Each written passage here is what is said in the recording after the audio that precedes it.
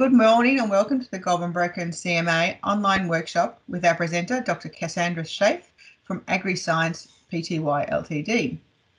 Cassandra will be presenting to you on a project funded by the Commonwealth Government National Landcare Program and run by Riverine Plains. Workshop is called Baselining Soil Organic Carbon and pH in the Northeast.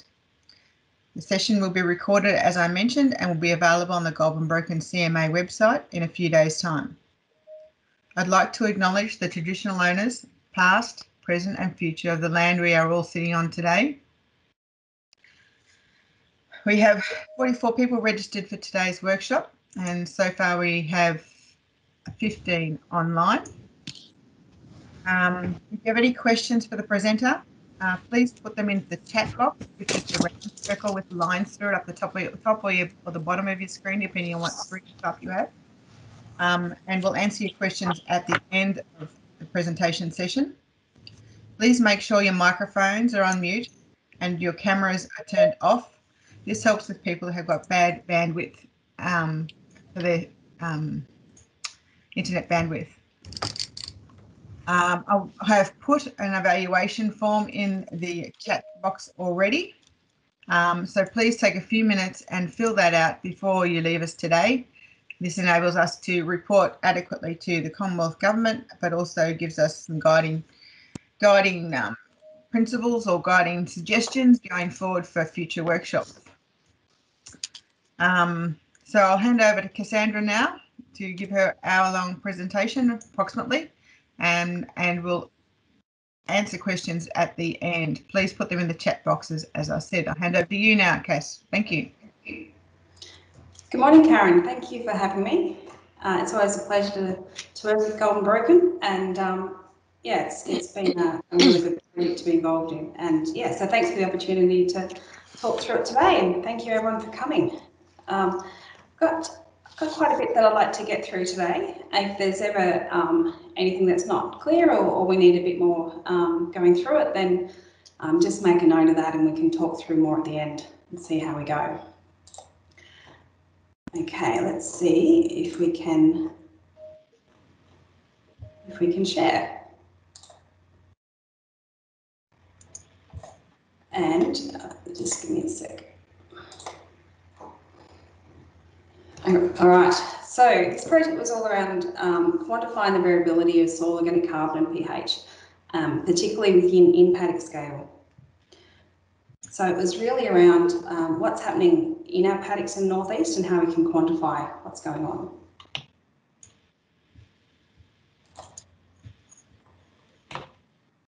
Just a bit of an overview of the partners in this project. It was the Goulburn Broken CMA investment was part of a larger investment of work, which was partnered with the Northeast CMA in partnership with Riverine Plains and support from Mars Pet Care, who internationally are very much involved in sustainable farming and how to source their grain sustainably. This was also supported by the Sustainable Food Lab, which is a not-for-profit organisation based in the US, and they provided some of the technical support around the measurements that we were doing. So just a bit of context to this work. The project that we ran with Goulburn Broken CMA and Northeast CMA was part of a larger piece of work that was all around collecting farm input data for wheat production with the aim to estimate on-farm greenhouse gas emissions. So this was part of a supply chain project to understand the role of on-farm emissions in food manufacturing, hence the partnership with Mars Pet Care, and how the private sector can support reductions in on-farm greenhouse gas emissions. The idea being that this is done in partnership with the farming community rather than any form of direct influence. So this research is ongoing and is part of the Cool Soil Initiative, which I'll flag at the end. So just to put some context as well around why we did the work, there were two drivers for why we wanted to look at this in-paddock variability. So international modelling of on-farm greenhouse gas emissions predicts that when we convert a pasture paddock to cropping, we'll incur a significant greenhouse gas penalty due to the loss of soil organic carbon as CO2. This is quite a massive penalty in the emission calculations, And we wanted to check to see if that made sense for us, knowing that the greenhouse gas emission data that we're doing on farm, this information played a big role in understanding the magnitude of those emissions. So this was really just some snapshot sampling as a starting point to see what we thought we were starting with, and then as we learned from that, we then build up to do more targeted sampling over time. The assumption with this work is that paddocks coming out of pasture, and when we talk about coming out of pasture, we're talking about generally pasture phasing, so we're going in and out of pastures within the rotation. The assumption is that these paddocks coming out of pasture will have higher soil organic carbon values than those that are continuously cropped. And the other assumption is that these soil carbon values will decline rapidly once pasture paddocks go into cropping. So the second incentive to do the work was that the Emission Reduction Fund and the Carbon Farming Initiative, CFI, being the federal government's contribution to the carbon trading landscape, is highly topical at the moment. But there's very little on-ground info regarding the detail of the methods involved and the types of carbon stock values in terms of tonnes of carbon per hectare that we're likely to achieve for this region, and also in terms of what that any increases look like. So as part of this work, we were planning on doing some intensive soil organic carbon sampling anyway to answer our questions around the importance of the pasture phase in soil organic carbon dynamics in mixed farming systems. So I thought if we're going to do it anyway, let's do it according to the CFI methods so we can get the data that we need, plus the experience of going through the process and generating some regionally relevant examples around what the numbers look like and what the magnitude of increases then look like as well. So what do we do with this work? We selected 4 pairs of paddocks in northeast Victoria. It wasn't a long-term replicated trial or set up in any way for statistical comparison between paddocks. It was really a starting point from which we can then monitor over time. So each pair consisted of 1 continuous crop paddock and 1 pasture paddock that was about to be converted into cropping. These paddocks were located in Springhurst. We had 2 pairs of paddocks at Yarrawonga and 1 pair of paddocks down at Euroa. The idea of this was trying to capture some variance within the region and also to see if there were any differences according to, I guess, the microclimate, knowing that as we head south, generally the rainfall is a bit more predictable. The sampling plan with this is that we use satellite imagery to collect the spectral data for each paddocks. So using radiometrics and NDVI data, which is what we call a greenness index. We then used a technique called Latin hypercube analysis, and this picked up the range of variation in soil types or in paddock reflectance in these spectral properties, and then we assigned 20 zones per paddock. This then generated a GPS located sampling point within each zone, and these were then sampled by soil sampling. So just flagging, according to the strict CFI methods, the diameter of the soil core that we're supposed to use is about 3.8 centimetres, but this wasn't available to us at the time. So we took 2 cores at each sampling point with a smaller core diameter. We took our core samples from 0 to 10, 10 to 20 and 20 to 30 centimetres depth, and then we estimated the bulk density based on our soil mass and core volume. These samples were then sent to EAL labs, environmental analysis laboratories in Lismore, and they were analysed per the CFI methods, which includes measuring the gravel fraction. These sites were then have just been resampled in the last few weeks at the same points. We don't have the data from that yet, and then they'll be sampled again at least next year, if not continuing in time. So the idea was to get some good baseline information to see what our paddocks look like and what our variance in carbon stocks and pHs might be, and then we can track those over time. So just as some examples around the sampling plan that was used and where the sampling points were. So we actually can see the different zones that were allocated throughout the paddock and the sampling points within those zones. So it's worth flagging here just what the calculations are that convert soil organic carbon values in percentage through to what their tonnes per hectare measures are. And the key part, as I mentioned, is around adjustment for gravel. So we won't go through this in detail, just flagging that when we go from percentage, we then need to account for soil mass and how much gravel we have in the system, and then converting that across. So, for example, if we have a 1.5% soil organic carbon value measured through this CFI methods, but we have 2% of our total soil volume is gravel, that then is corrected back to 1.47 soil organic carbon, including that gravel fraction. So this is really important and gets more important as we move into more gravelly type soils to ensure that we're actually generating the right tonnes per hectare of carbon within that total soil mass, not just the fine soil fraction. In terms of the average results that we got, if we think about it, how we would generally report these values, if we look at our pasture paddocks, which are in green, and our cropping paddocks, which are in red, we can see that generally there's not a lot of difference in our carbon values in that 0 to 10 centimetre depth between the two systems. It was really only in the PW paddocks that we saw a decline in carbon between the pasture and the cropping. But as I said, these are averages across 20 samples, and we'll have a look at what that looks like in variability in a sec. So, but the key thing is just at a first blush, it doesn't look like there's a lot of difference between a pasture paddock and a long-term continuous crop paddock. But the caveat with this is that we haven't accounted for the variation in biomass and plant species in our pastures.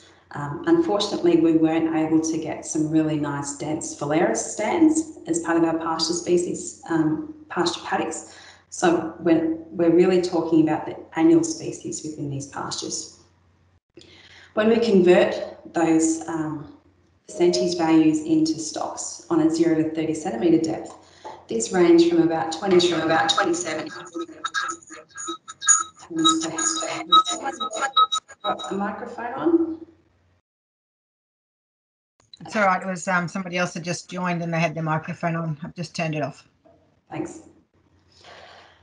So what this shows us, first of all, it gives us an idea of what our carbon stocks per hectare actually look like in our systems. There's a lot of talk around carbon in terms of tonnes per hectare at the moment, and so this starts to give us a bit of feel for what magnitude of values we're talking about. So again, there's a bit of variance within paddocks, but certainly within the same ballpark. So this is the existing tonnes per hectare of carbon.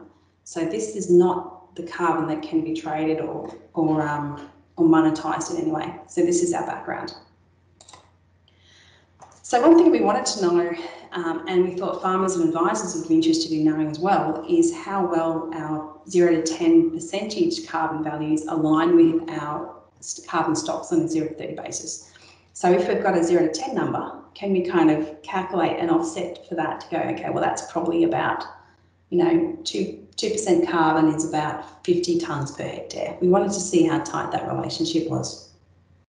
So there is a relationship, which you'd expect. It's not as tight as we would think because of the contribution of carbon at depth in these systems as well. And we can see that it looks like there's more variance in the cropping paddocks, which may be due to a greater contribution of carbon at depth, whereas in the pasture paddocks, there would have been a lot more residue and fine roots on the surface. But this is something that we're following up with. So to look a bit at the variance in the values, which is what we were aiming to do with this work. This is 4 of the paddocks that we were looking at, and we can just see with the differences in colour according to each polygon there, how each paddock ranges in carbon values. So up in the top corner here, we go from 0.4 to 2.2% carbon in quite a small area. Across down the bottom here, quite high values in some parts of the paddock, but still there's areas of 0.5% going up to 3.2. And again, in this paddock going from a low of 1.1 up to 3.3% carbon. So quite a lot of range within those paddocks. And if you look at some of the 4 other paddocks that we looked at, we can certainly see that there's a really strong range in those carbon values. They go from 0.8 up to 1.6, 0.5 to 2.3. So quite a strong range. And the key thing, interesting thing here is these are all paddocks that visually look very uniform. So it's not, they weren't defining land features or elevation changes in these paddocks. To look at them, they were classic northeast Victorian flat cropping paddock, very uniform in appearance. So it really shows that our ability to visually detect difference is a lot less than what we need to have to look at this kind of information. So then I mentioned that we sampled for pH as well. So when we look at our average soil pH within each paddock, we can certainly see that there's not just differences within each paddock and pairs of paddocks, there's also differences at depth, which is really important. So just an example of how to read the graph, the BS, this is the paddock that we labelled as BS. The green bar is the pasture and the red bar is the cropping paddocks. You can see, first of all, what is really interesting and is concerning is that there's a drop in pH on average in this paddock at the 10 to 20 zone. So that's starting to show that there's a vulnerability around subsoil acidity in this paddock. With the TB paddocks, we get an increase in pH at depth, which is normal, is what we expect, and not much difference within the cropping and the pasture paddocks. You see the same trend with the PW paddock and to some degree with the DP paddock as well. What we're also seeing is that particularly with the PW paddock and the DP paddock, that there is some reduction in pH on average across the paddock that was cropped compared to that which was pasture. But unfortunately, as we can't do any stats between the two, we can't discern if this is actually a treatment-induced effect, if it's due to the long-term cultivation, so long-term cropping, or if it's a natural shift. But we do know that as all agricultural systems are acidifying, that there's a high chance that the agricultural practice of cropping may have contributed to that soil acidification. And again, we looked at our variance within the paddocks, and certainly we've got quite significant variance again, like we saw with our soil carbons. So this paddock, for example, our topsoils go from about 4.06 right up the way to above 6s, and then some strong variance in our subsoil values as well. This was quite marked in some of the other paddocks, and this you'll be able to have a recording of this presentation so you can look at it in detail. But certainly we can see that there's variance not just at the surface in terms of pH values, but also at depth as well, which means that if you're looking to do any kind of spatial assessment of pH using pH mapping techniques, using some of the commercial providers of that service, it's always a great idea to, when you're getting your soil surface pH mapped, to ask for some incremental sampling down to depth as well to see what those pH measurements are like, because that then means that you've got some baselines to see if soil acidification at depth is an issue for you. If it's not, that's fantastic. If it is, then it's something that you can start working towards. But if you don't have the information, then you can't make those decisions. Again, this is the other paddocks, just looking at their variance in soil pH at depth. So certainly knowing that when we average across the landscape in our pH values, just like our soil carbon values, that the numbers we get may not be very indicative of what our soil processes are actually doing. So as I flagged, subsoil acidification is becoming a massive issue in northeast Victoria. It wasn't in all of the paddocks that we sampled, but certainly some of them are showing some vulnerability towards that acidity at depth. We need to look at GPS sampling at depth to look at this range of subsoil acidity, which is why if you're doing any spatial mapping of pH, then to look at those depth increments as well. And as I mentioned, if you haven't measured it and you don't have any numbers, then you can't manage it. So you don't know what you're dealing with, how bad the issue is and what you need to do about it. And definitely, certainly in our cropping systems and where possible in pasture phases, when you're going through a pasture renovation, for example, any applications of lime really need to be incorporated for them to have good value. with the depth of that incorporation being highly soil type dependent. So when we look at the soil carbon and the pH information, there's certainly a very strong connection between the two. We know that soil pH is a key driver behind the soil's capacity to increase soil carbon. And we know that even though soil carbon can be retained under acidifying conditions, so if it was already high in organic matter and then pH decreased, that some of that organic matter is retained, but our ability to increase soil carbon under acid soils is highly limited. And this is really due to reduced microbial function and activity in our acid soils. And specifically, we know that our rhizobium species are highly sensitive to acid soils. I know there's some great developments at the moment around increasing developing new strains of rhizobium that are more tolerant in acid systems. But as a general rule, we talk about pH of less than 5 in calcium chloride as being our threshold for rhizobium activity. So the key thing with this is even if your legumes can survive in acid soils, so you plant a lucerne stand or a legume, or clover or pulse, the rhizobium that are needed for the capture of atmospheric nitrogen with that legume, they can't survive. So you may find that the plant looks fine, but when you pull it up, there's no nodules, which means that rather than fixing atmospheric nitrogen and so having a really great contribution towards soil fertility and nitrogen stores in the soil, that plant is actually just mining the soil nitrogen reserves just like any other crop species or plant species.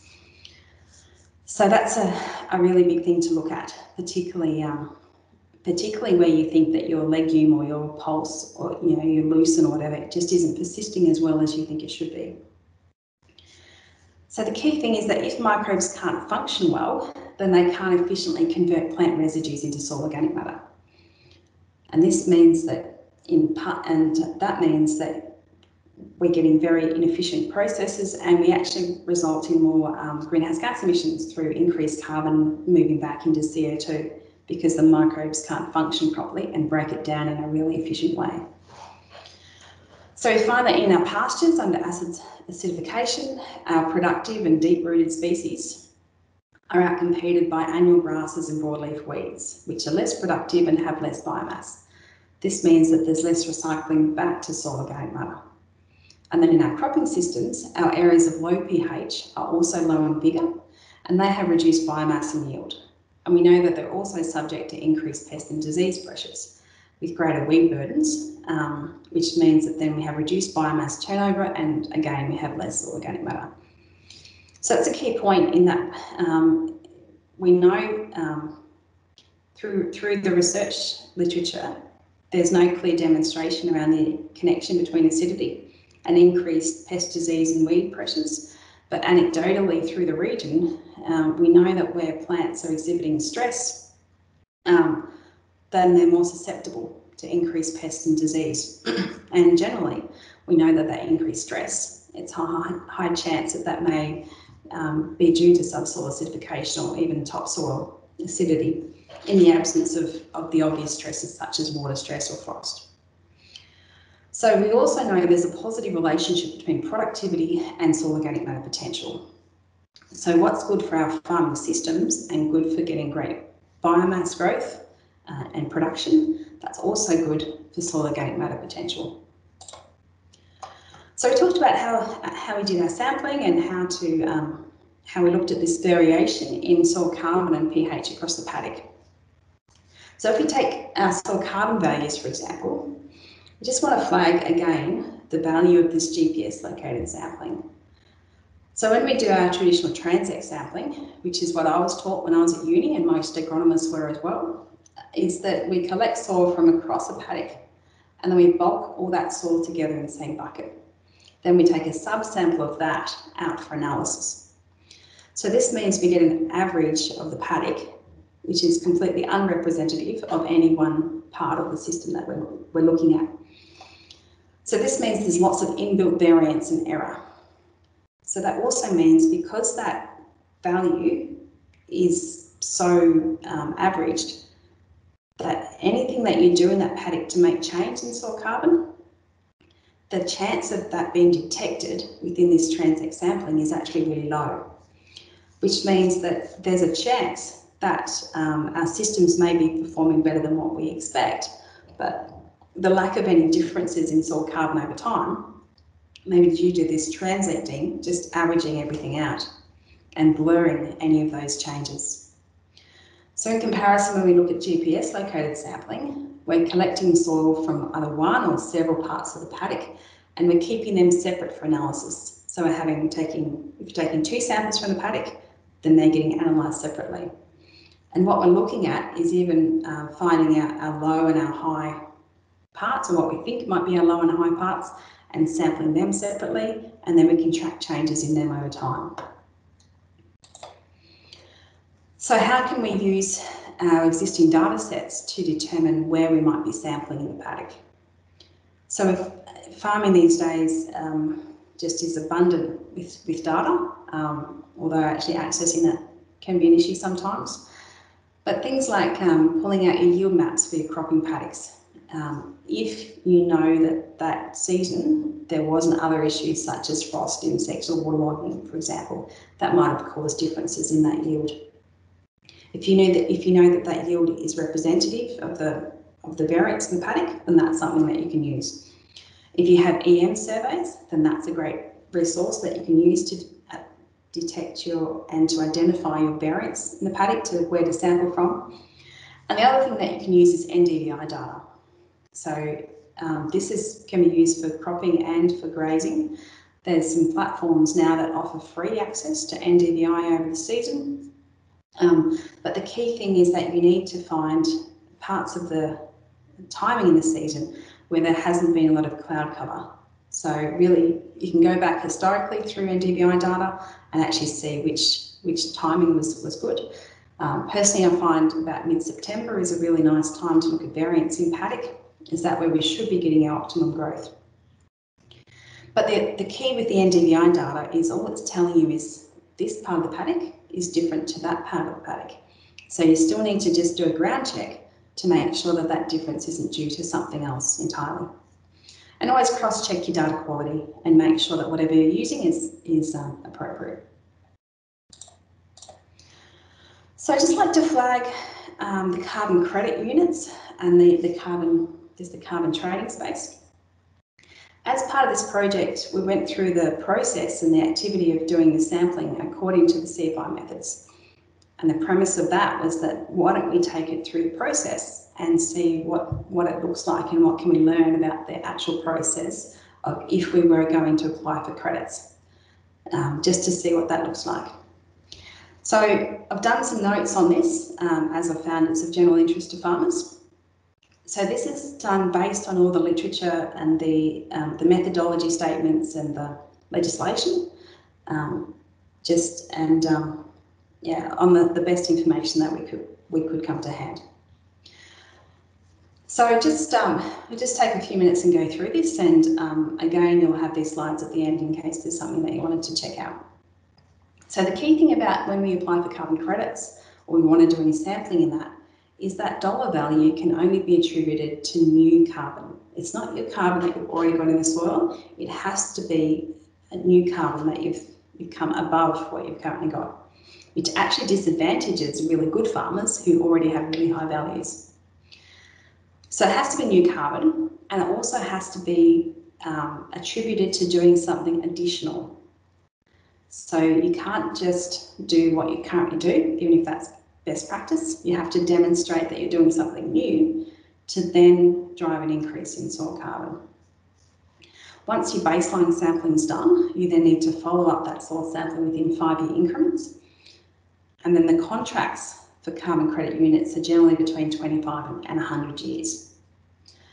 Key thing to consider is that the carbon credit units are based on CO2, carbon dioxide equivalents, not carbon values as such. So if the carbon credit unit is valued at $16 per tonne of CO2e, this equates to $4.36 per tonne of carbon. So it's almost about a quarter. So the process that you'll go through, if you're interested in looking at this, was to define that area of land to be part of any consideration. So you don't have to say paddocks or farms, you can actually define just a discrete area. You then have to engage a qualified contractor to do the initial baseline sampling, and that's according to an approved sampling design. Now, when I last checked about 2 months ago, I couldn't actually determine what a qualified contractor was. So I couldn't find any information about what credentials or approvals or accreditation process were required to be qualified. You then need to develop a land management plan, and this is also with an independent contractor, and that's how you have to demonstrate your additionality. So what you're going to do different now compared to what you were doing beforehand. You then have to set up a practice change. Then you have to resample your soils within 5 years, which is called the first sampling period, and then pay for that independent audit of results.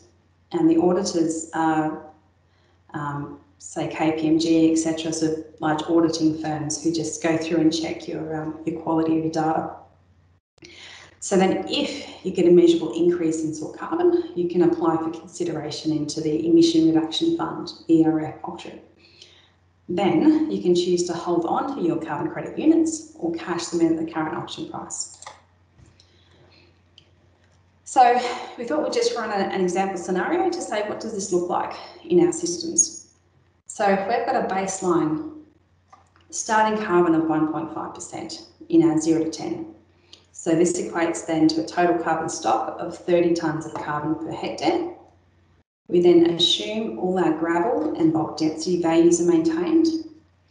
Then we say, well, what's the most that we could very optimistically kind of hope to achieve within 5 years? And we put 0.5% as a target to say, well, that would be so high.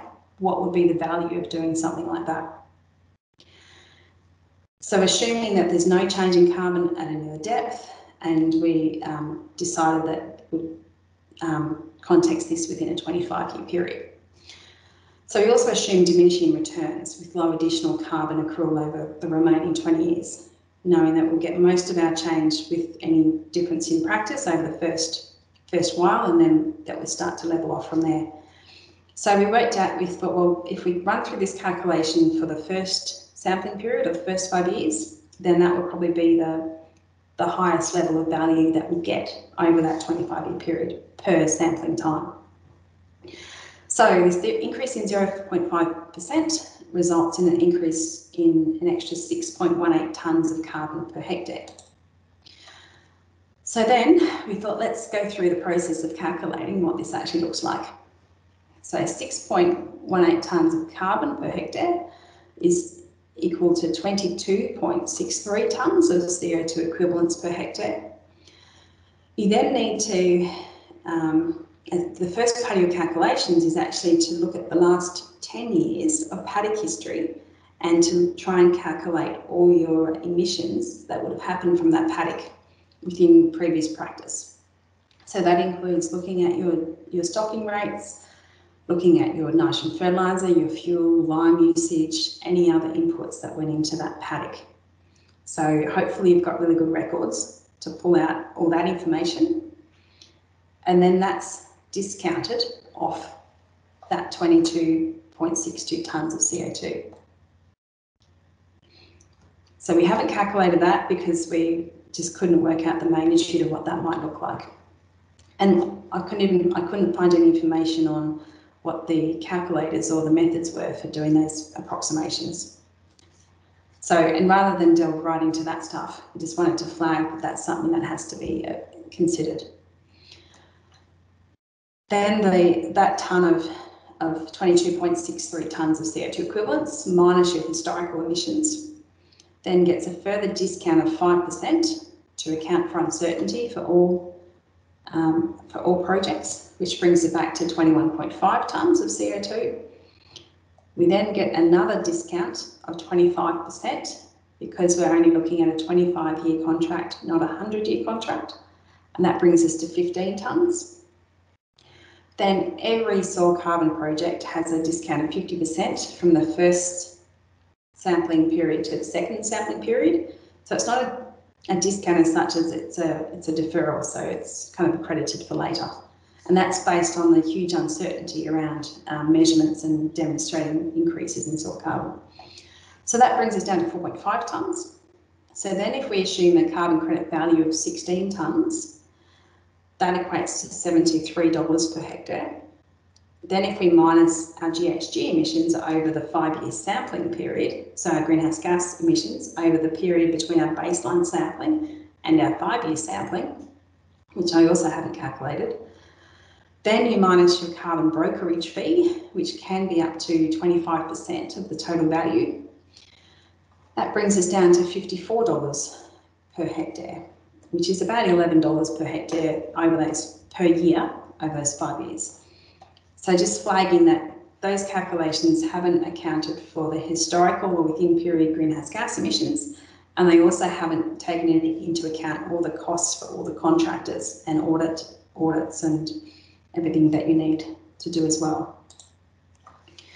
So the caveats with this work is once this carbon credit unit is issued, the storage of that accumulated carbon is committed. So if anything happens to that land during that 25-year period, which results in a net loss of carbon, like drought, flood, fire, pest animals, anything else you can think of, then the farmer needs to pay back that loss. If the land is sold during the contracted period, the new owner has to either sign up to the committed contract or it must be paid out. The concern I have with this in our particularly in our cropping systems or our mixed farming systems, which need to be highly dynamic to account for seasonal variability and also management, being able to respond to management issues, is that there's potential that responsible farm management decisions like the incorporation of lime or strategic tillage to address herbicide-resistant weeds, etc., are constrained due to this carbon management overlay, which then could potentially reduce your management options.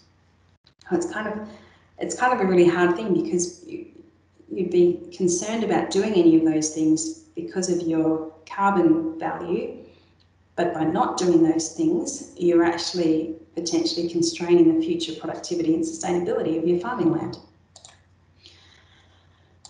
So just flagging as well, into when we look at our soil carbon accrual in our systems, we know that sandy soils can hold less carbon than our clay soils because they've got less surface area and less exchange capacity, which means they have less chemical binding sites for that carbon to hold on to.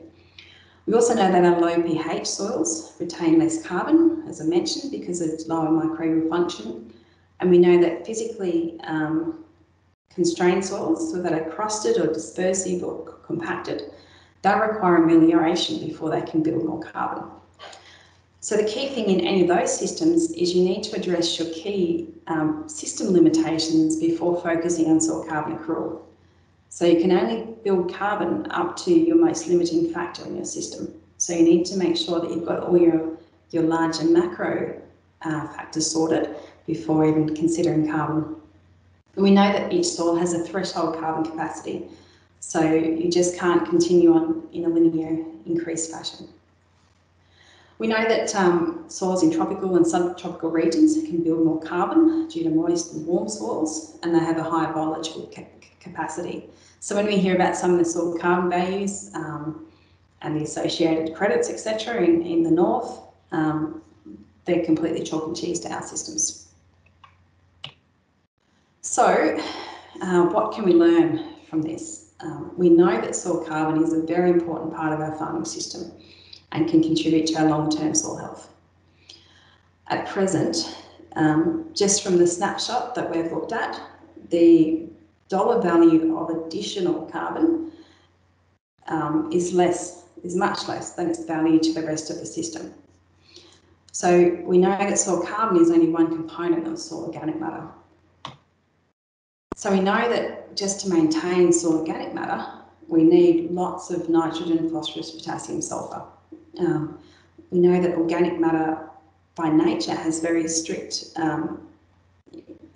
ratios around different nutrients that are present within that matrix. So if we deplete our nutrients, so we're not bringing nitrogen back into the system through either rhizobial N fixation or through urea, if we're not maintaining our soil phosphorus levels, if we're not picking up our sulphur and our pH values, we know that we can't maintain soil organic matter. So it's actually a cost to the system to maintain higher soil fertility, because without that inherent soil fertility, we can't maintain soil carbon. So if we actually looked at the dollar value of all those nutrients and then looked at that compared to the payment of carbon, if we were to cash in any, go for carbon credits or any monetary commitments of carbon, that doesn't even start to consider the cost of retaining those nutrients in the soil. So that's just something to think about. It's never it's never something that's payment for free. It's always a cost to it, and just the cost may not be clear when you're looking at things like monetising carbon. What's the opportunity cost of doing that? So just in conclusion, we know that our in-paddock variation in soil carbon and pH can be huge. We know that GPS-located sampling can increase the sensitivity of tracking any changes over time.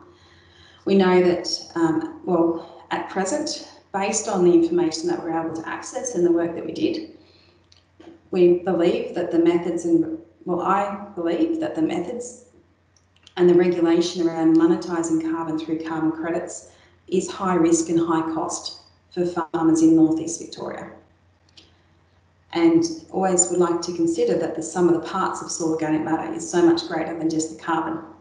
And any additional carbon that we bring into the system has so much more value than just potentially a dollar value.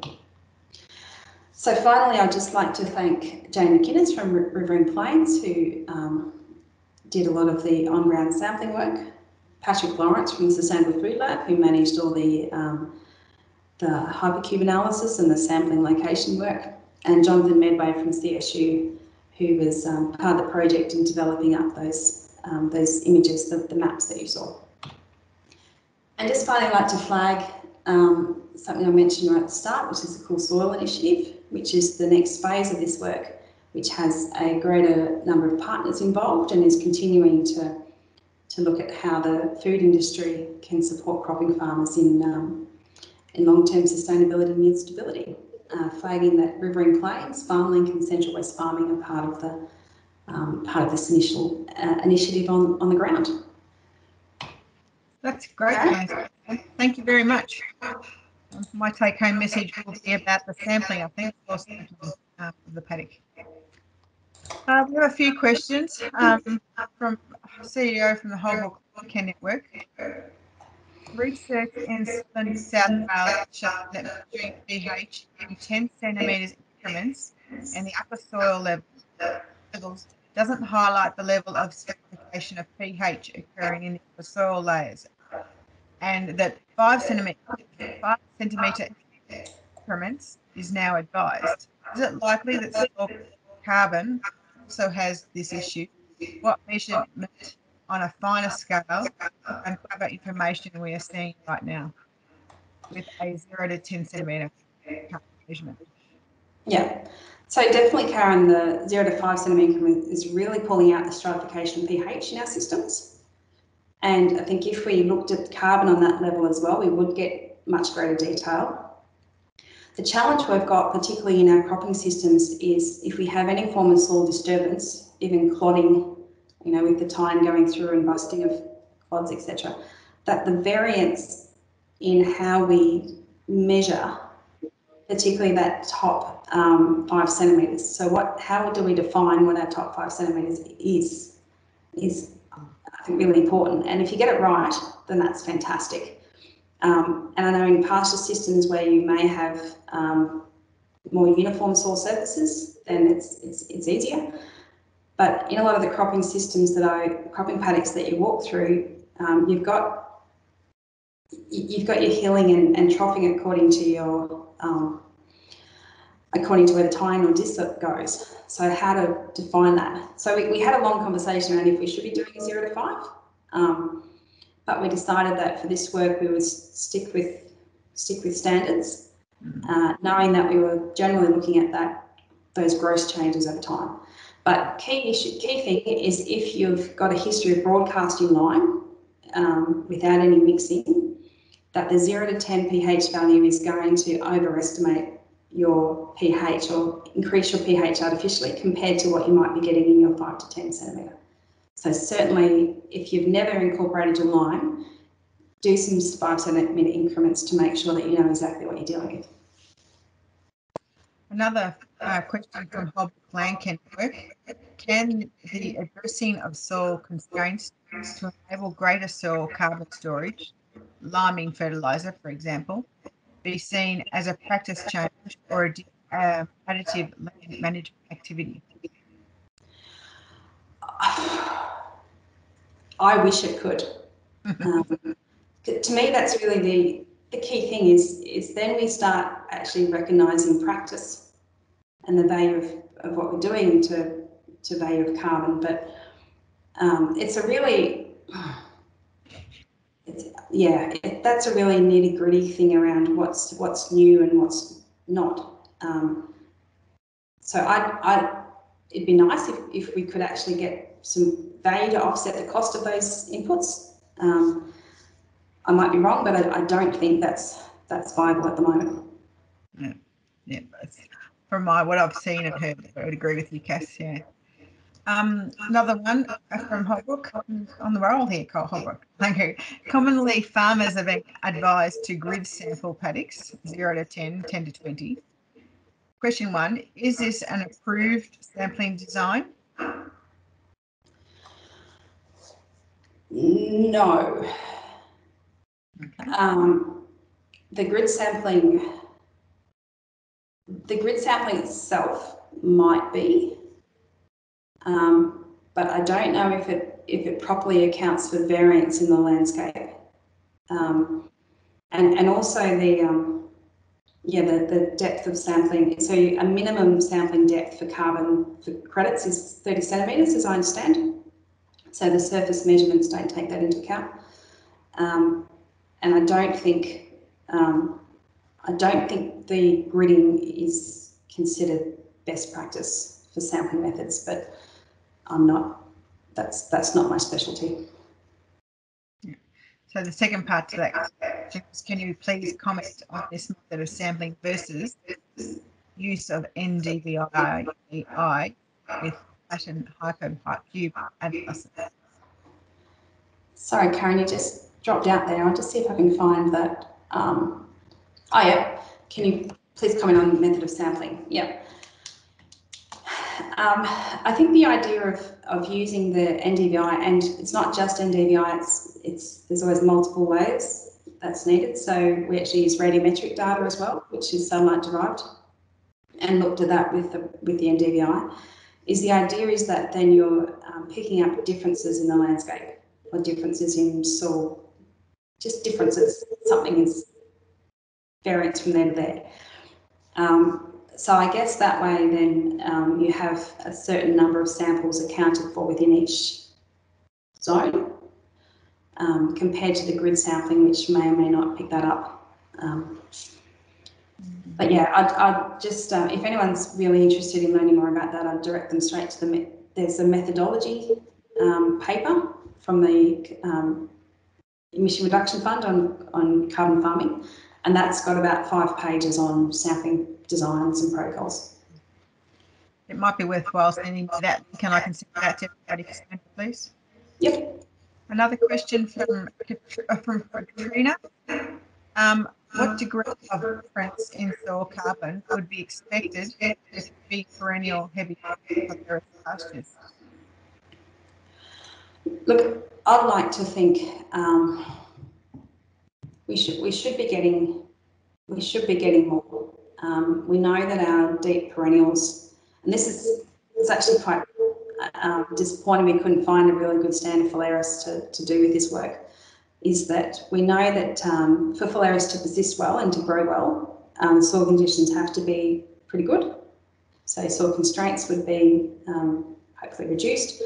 We know that Phalaris has incredibly deep root systems and has expansive roots to depth, which by nature means that we're getting more storage of carbon at depth. We always think of carbon as in the top part of the plant and the residue that actually falls on the ground, but actually the root system can have a massive influence. And it's those deeper roots that stay in the soil for so much longer, so they're more confident about being classed as kind of sequestered carbon, because as we move below 10 centimetres, we greatly reduce our microbial activity, which means that they're not going to break down quickly. So I'm really looking forward to hopefully doing some decent sampling of Phalaris over the next year to get some guts on that one. Okay, thank you. Question from Ron. If we have established pasture with low pH, don't we get a good response to spreading rather than incorporating lime? So really, the idea with the pastures is that the only way we can incorporate lime is when we establish the pasture, like when we're going through that pasture establishment phase, really. Otherwise, we just have to put up with spreading. But there's been some really good work coming out of southern farming systems in southwest Victoria, demonstrating that even under their rainfall conditions, and which are generally a lot better than ours, they're still only getting movement of lime down 2 or 3 centimetres per year, if that. So really, to have an impact down to 10 centimetres, you're looking at least 10 years of lime movement, and that assumes that you've got excess lime to start with that's not going to get neutralised and chemically react with acid before it gets down there. So yes, there's some really good stuff coming out now showing just the level of pH acidity or low pHs in pasture systems, even if they have a history of lime spreading. Okay. Question from Brad. Some previous discussion from the Clean Energy Regulator and other supply chain, is there to have a look at that? Yeah, no, that'd be good. Now also, so just flagging as well, when we looked at this work, the key thing for me was just to understand the value of carbon credits and to know, to know what we were dealing with, because obviously it's something of really high importance for farmers. As part of this, I had some conversation with Mick Keough from the ACCC, and he was part of this work. And the general feeling I got was that when the system was set up, that cropping systems and even to some degree Southeastern Australian pasture systems may or may not have been part of the consideration in that. So particularly the cropping sector was never considered to be a high value carbon trading enterprise. So, which is something that I really wish had been more discussion around when this all started, to see what where it was all sitting. But it's really the high rainfall zone, the high permanent pastures, and avoided clearing and that kind of, and the burning up north where it all has a big role to play. So I guess part of what we've tried to do in this work is really just to start managing expectations, to say, well, what does the reality look like for us? And is that something that we want to start working through now, or do we kind of hang tight to see what happens over the next 5 or 10 years? All right, Cass, thank you very much. I don't think there's any other questions. Nothing comes through to me. So thank you very much for your time today, Cass. Today has been recorded and will be sent to everybody that attended today, and will be available on our website in about a week's time, I suppose. Just remind you to fill in the evaluation form, which I put into the chat section. It's a valuable resource for us, but also a requirement for funding that we get to provide evaluation responses. If we've got no other questions, got a few thank yous. Thank you. I'll say goodbye to everybody now. If you have some coffee, that'll be great. Thank you.